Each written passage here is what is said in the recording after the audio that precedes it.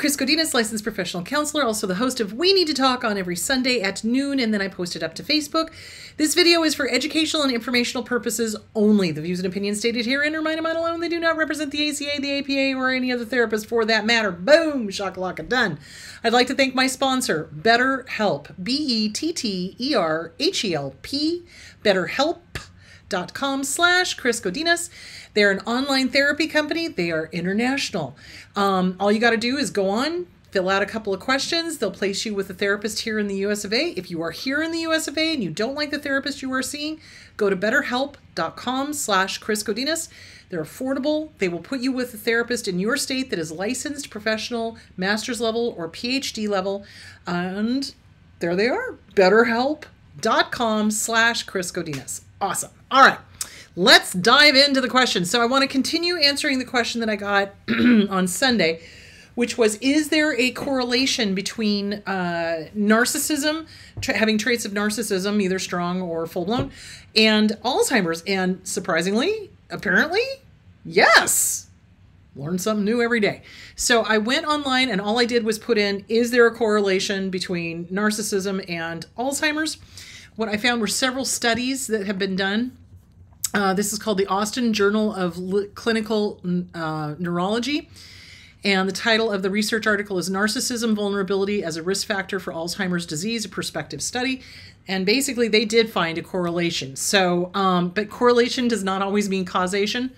So just because you have narcissism does not mean you're necessarily going to get Alzheimer's, but there seems to be a correlation. So if you are interested in reading these, and this study was huge, so I was just like, I'm not going to read it, but I will see, you know, if there is a, yes, there is. So if you are interested in learning more, go to the Austin Clinical Journal of Neurology, and it is a narcissism vulnerability as a risk factor for Alzheimer's disease, a prospective study. So that was a really interesting article. I didn't read the whole thing. I just was like scanning. Yes, that answers the question. There we go. So, yeah, apparently there is a correlation, but correlation does not mean causation. So just be aware of that. Okay. What was I thinking? Oh, questions. Okay, so let me get over to the questions. Hang on. All right. How do you know when you're making a decision based on trauma? There's usually a lot of fear involved. So decisions based on trauma are usually fear-based. So again, the gut doesn't do fear. The gut basically is a yes or no answer to a yes or no question. The head and the heart are the ones that do fear. So the head and the heart are the ones that are going to be like, oh my God, blah, blah, blah, blah, blah, blah, you know, and all these huge amounts of story. So you want to listen to your gut. The gut is usually a calm yes or no answer to a yes or no question. So making decisions based on trauma is usually fear. And it's usually along the lines, if you can really tune into your thoughts, it's usually along the lines of, this happened to me before in the past. I'm going to make sure it doesn't happen again. I'm going to do this. And it's usually a trauma decision. So you want to be very careful of that.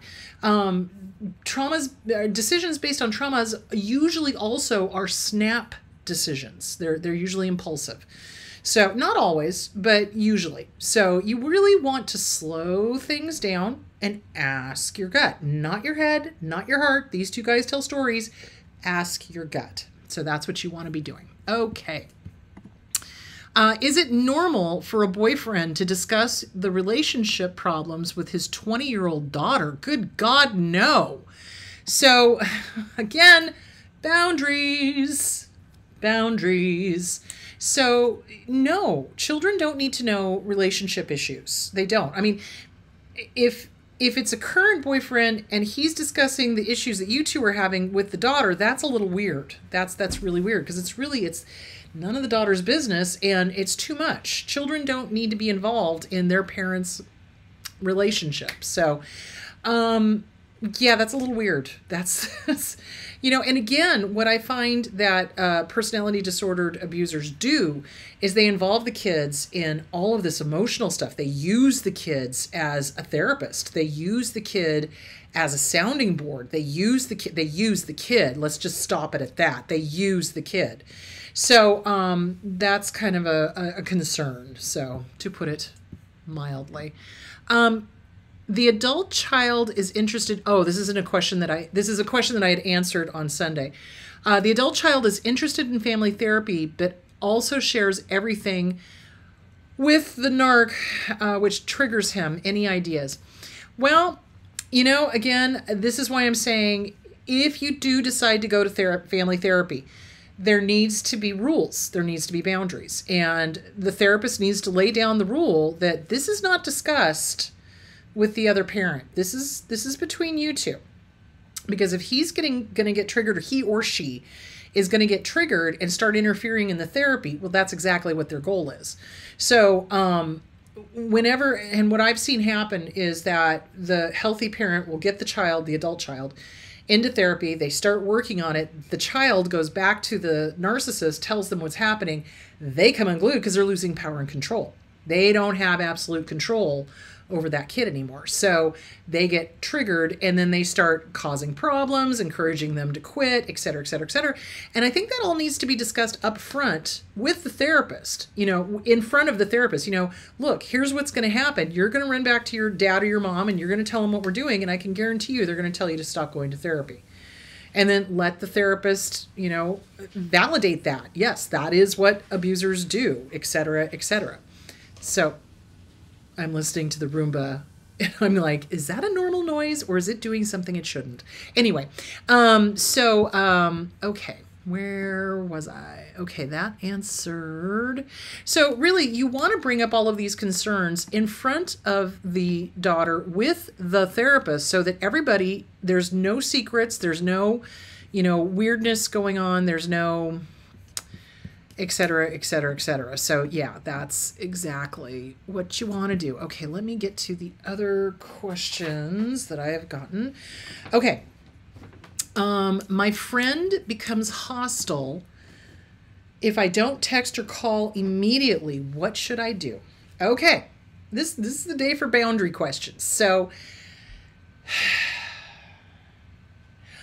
our society has stopped teaching manners. I don't know if you've noticed this or not.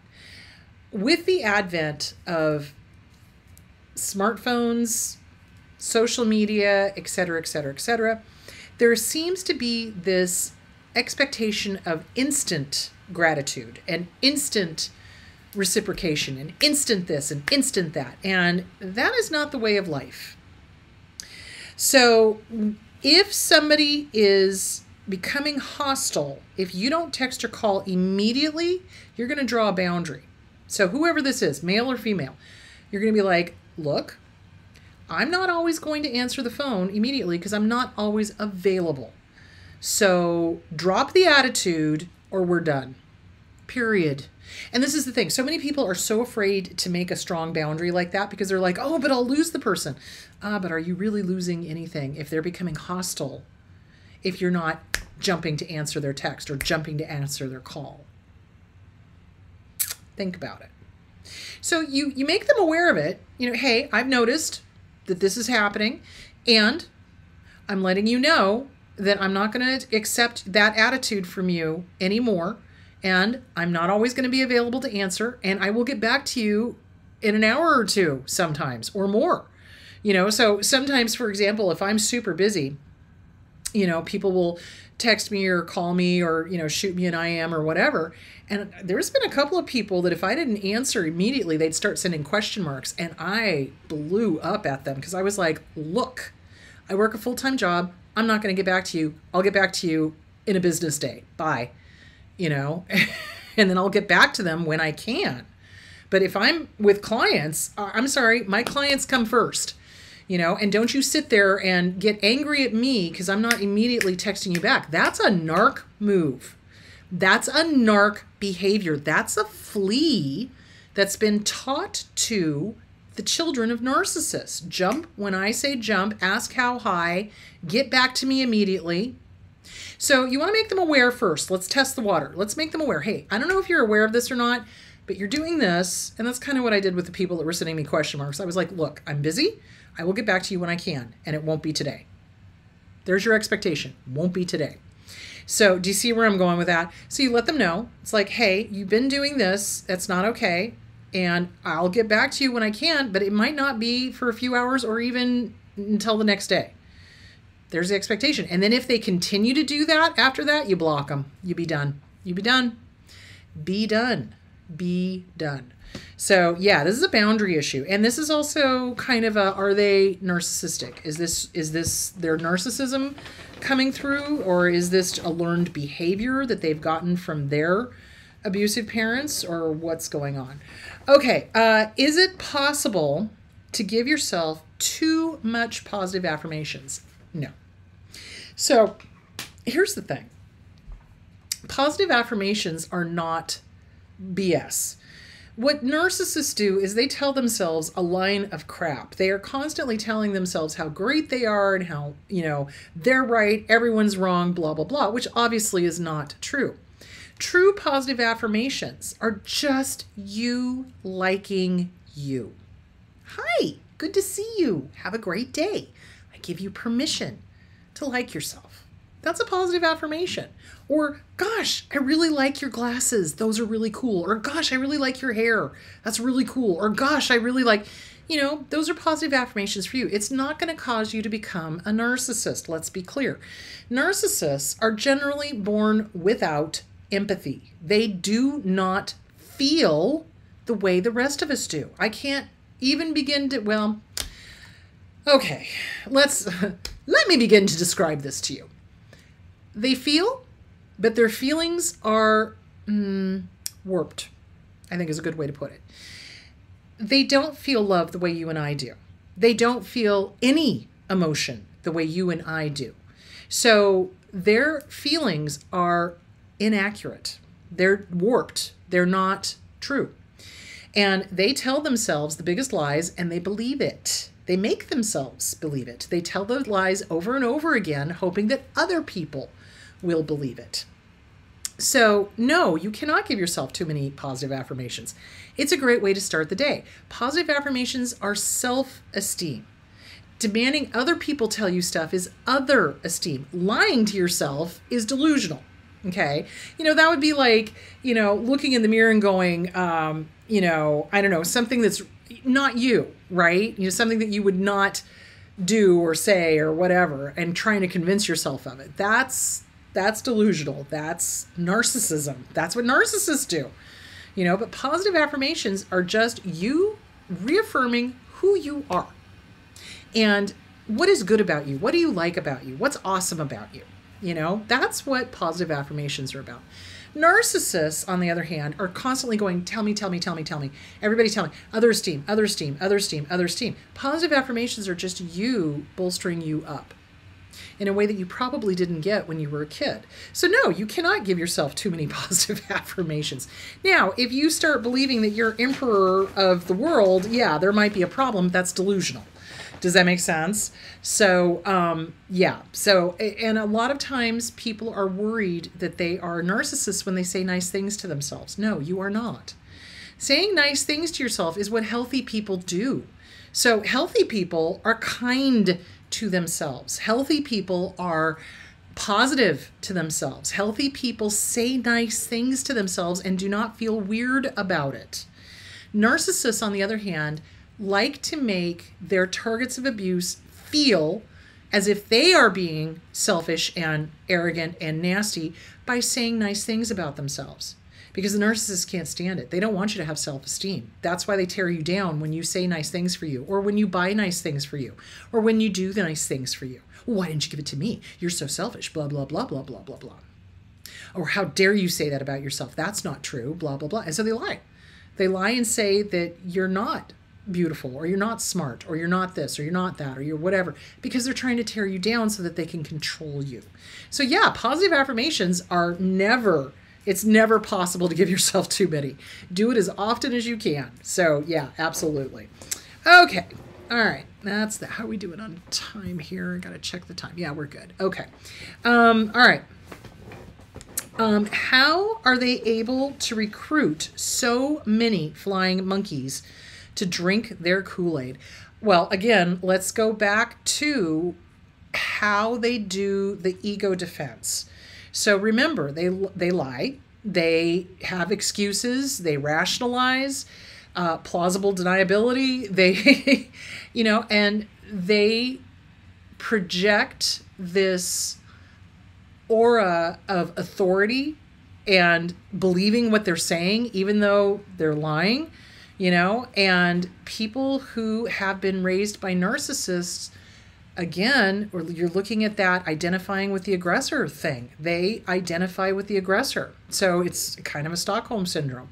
So when somebody is identifying with an abuser, I question what their childhood was like. So yeah, so that's how they do it. They lie, they're aggressive, they're intimidating. That's their stock and trade. And the flying monkeys probably are doing the identifying with the aggressor in order to stay safe. So there that is. I really think there's a lot of people out there in the general population that have been raised by disordered parents. And yeah, they're susceptible to that identifying with the aggressor thing. Absolutely. All right. If you were raised by a personality disordered parent, do you pick up their behaviors? Yes, it's called fleas. So when we're with somebody, and we can pick up the behaviors from a romantic partner as well. When we're with somebody and we're with them for a long time, the partners tend to start looking like each other. I'm sure you've heard those studies. And, they have similar gestures. They have similar ways of talking, you start picking up each other's behaviors, and good or bad. And if you're with a narcissist, you've been raised by a narcissist, you will pick up some of their fleas. You just got to squish them. As soon as you recognize the behavior that you're like, ooh, that reminds me of mom. Ooh, that reminds me of dad. Ooh, I don't like it. Okay, need to get with a therapist, need to start working on it, need to get rid of it. So CPTSD from Surviving to Thriving by Pete Walker, The Disease to Please, Harriet Breaker, The Self-Esteem Workbook, Glenn Schiraldi, You Are a Badass by Jen Sincero, trying to think of the other ones, Codependent No More, Beyond Codependent No More, both by Melanie Beattie, all great books. Inner Child Workbook, Lucia Cappuccioni or Catherine Taylor. Any of those books would be great. So start working on all of those childhood issues, all of those behaviors that you learned that you don't want to be doing anymore. So yeah, you can get rid of them. If they can be learned, they can be unlearned, which is the good news. Okay. Oh dear, this kind of goes along with the other question. I feel selfish. Oh, here comes the Roomba. I feel selfish when I do self-care. What is going on? Okay. We have been told so often and for so long by the abuser that we're not worthy and we don't deserve good things and how dare we do nice things for ourselves, et cetera, et cetera, et cetera, that when we do nice things for ourselves, we feel selfish. How often did the abuser, as a kid, if you were raised by narcissistic parents, how often did that parent steal your money that you earned from working? I see a lot of narcissistic parents doing that, demanding that you be the breadwinner in the family. They don't want to work anymore. You have to take care of the family. You have to raise the kids. You have to. And how dare you hang out with your friends and have fun? Whew. They're pieces of work that belong in a toilet. You know what I'm saying? So that's why we feel selfish when we do self-care, because we've never allowed ourselves to recognize our own worth. What is our own worth? Yep. Sorry, I'm watching the Roomba go around my desk. So Glenn Schiraldi, The Self-Esteem Workbook. There is a section in that workbook that is all about self-worth. What is your worth? What is your value? Do you understand that you have worth and value? Do you get that? Do you understand that? And people who understand that they have worth and value understand that it's okay to do self-care. In fact, not only is it okay, it's mandatory. You gotta take care of yourself. Oops. Okay. You gotta take care of yourself. You've got to. It's kind of like you cannot pour from an empty pot. If you're pouring tea, you gotta replenish the water in the tea. You know what I'm saying? You gotta be able to keep pouring. If we don't take care of ourselves, we're going to keel over. And honestly, again, this is why the narcissists do this to us and tell us that we're selfish for taking care of ourselves. People who are well rested, people who are taking care of themselves, understand their worth and will not put up with abuse. So that's why they try to get us to not take care of ourselves. We're exhausted all the time. They keep us from sleeping. They keep us from taking care of ourselves. They keep us from exercising. They keep us from eating healthily. They prevent us from seeing our friends. They isolate. And this is all to keep us off balance and not recognizing our own worth. Because if we recognized our own worth, we'd stand up to them and say, no, and I mean it. And we'd leave. So yeah, think of it that way. Recognize your value. Get the Glenn Schiraldi book, the Self-Esteem Workbook by Glenn Schiraldi. Start working it. Recognize your own value. Absolutely. Okay. Okay. I dissociate when I start working on all the trauma. How do I not dissociate? Okay. So a lot of this work you can do on your own. Absolutely. Honestly, I think it's a really good idea if you're finding yourself dissociating, get with a trauma therapist. EMDR is really good. EFT is really good. There was another. So, was it somatic? Oh, I can't remember. Anyway, there's a bunch of different modalities that are really good, but do get with a trauma therapist. A lot of this stuff can be done on your own, but dissociating, excuse me, is something that you're going to need help with from a trauma therapist. So, what's going on? What about this trauma that you're working on caused you to dissociate? How old are you? What are you feeling? Where do you go? What's going on? That kind of thing. So, get with a good trauma therapist. Really, truly, get with a good trauma therapist and start working on the dissociation. Start, working on how to stay in the present and be okay. Because dissociating doesn't always mean slipping into another personality. Sometimes dissociating is the 1,000-mile stare. So I've got a few clients that when we start working on really heavy duty abuse that was going on, they'll stop and they'll just stare. And I have to be like, where did you go? What are you thinking? And then they'll kind of, come back to the present moment. I was in that moment. When this was happening, it was an emotional flashback, basically, is what it was. So yeah, that is dissociating. So it can be the 1,000-mile, 10,000-mile stare. So get with a good trauma therapist. You're worth it. Do it. Take care of yourself. Go get this handled. Be gentle with you. And this is normal. Normal. And the heavier the abuse, the more likely you are to dissociate. Because honestly, when we're kids and we can't cope, we'll literally check out of our body and watch it from the corner of the room because it's too much. So yeah, get with a good trauma therapist. That would be my biggest suggestion. Okay. Do narcs fake empathy? Oh God, yes. Absolutely. They will tell you that, they can't stand to see people cry because they just feel so bad for them. But the reality of it is they are angry and they lie and they say that they're empathic, but they're not. They can fake it for a small amount of time, but over the long haul, their true colors come out. Absolutely. How long does the love bombing last? Well, it depends on the narcissist. It does. And it depends on a lot of factors. Some of them can keep it up for a long period of time. Others, they can keep it up until, maybe a year, maybe 2. And then after that, no. It depends on what their ego supply is needing. What they're looking for and what they're wanting to get. So every narcissist is different. Some of them can do it for only a couple of weeks at a time. Some of them can do it for a couple of years at a time. So, but once they have secured the supply, that's when the claws come out and they start the devalue and the discard. All right, what is the difference between antisocial and narcissism? Oh boy, lots. So in a nutshell, because I don't know how much time do we have here. Oh, about 5 minutes.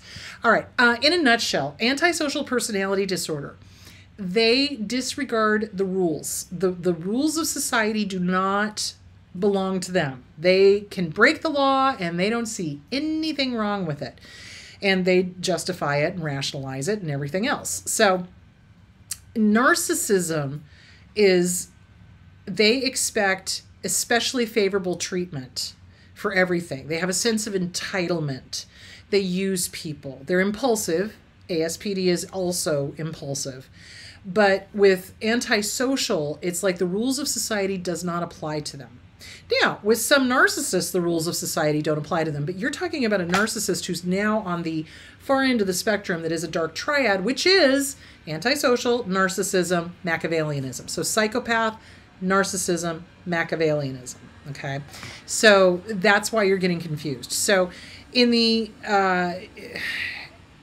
difference between the two is that the rules don't apply to the antisocial, and they will also have had a previous diagnosis of, I think it's oppositional defiance disorder. Is it either? It's oppositional defiance disorder or conduct disorder, one of the two. And they oftentimes will have pyromaniac tendencies. So yeah, so those are the two. That's the difference, is that it's the ASPD is the rules don't apply to them. Societal rules don't apply to them. Narcissism, it's they expect favorable treatment. They're arrogant. They're haughty. They lie about their records. They say that they attended schools that they didn't. They, you know, all that kind of thing. So hope that explains it. I've done a couple of videos actually on the differences between the two. So look back through my older videos and that will answer that question. Okay, let's see. How are we doing on time? Yeah, I got time for maybe one more. Okay, I give a lot of compliments and I want to get a compliment back. Is that codependent? Well, it can be. So here's the thing. When a healthy person gives a compliment, there's no motive. There's no ulterior motive. There's no, you know, I'm doing this to get a compliment. It's just, you know, somebody like, okay, for example, I'm a weirdo. People, if they're walking in front of me and the lady happens to have a cool shirt or the guy happens to have a cool shirt, I'll be like, oh my gosh, I really love your shirt. That's really cool. I wasn't expecting anything back. I just happened to like their shirt and I wanted them to know it. So, yeah, that might be something you want to discuss with a therapist, and you want to get Codependent No More and Beyond Codependent No More. Also, any book on codependency by P.M. Melody. There's a lot of good books out there on codependency. So I would suggest getting books on codependency and really working on that. If you give a compliment, think of it this way. A compliment is like a gift. You're giving something to somebody. And if you're altruistic, you do not expect a gift back. It's nice if they do, but it's not expected. So when you give a compliment, it's just to give them a compliment. Hey, that's a really cool shirt. I really like it. And then you go on your merry way. So if you're doing it with the intent of getting a compliment back, you want to start investigating that. What is that all about?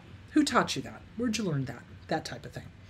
All right, my loves, I need to get back to work. So you guys have a great day. Remember, no show this Sunday.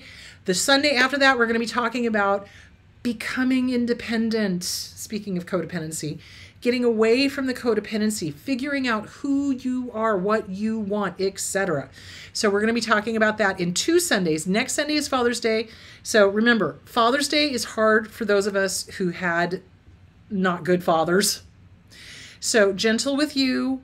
And, you know, it's kind of like with Mother's Day. If you feel the need to write and burn a letter, write and burn a letter. And it can be a very hard day for those of us that didn't have good dads. So gentle with you, my love. So no show this coming Sunday, but I will be back on the Sunday after that, and we'll be talking about becoming independent. Who are you? Let's figure this out. All right, my loves, I will talk to you later. Bye.